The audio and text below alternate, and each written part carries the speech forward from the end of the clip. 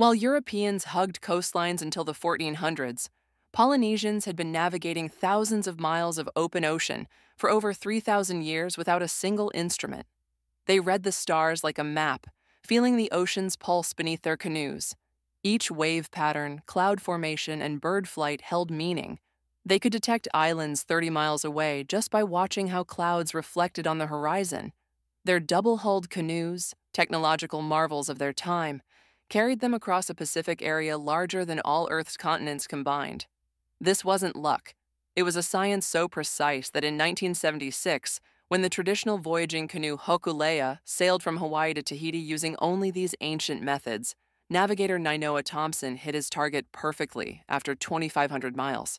For Polynesians, the notion of being lost simply didn't exist. The ocean wasn't a barrier. It was a highway, connecting rather than dividing. Remember that next time your GPS fails you,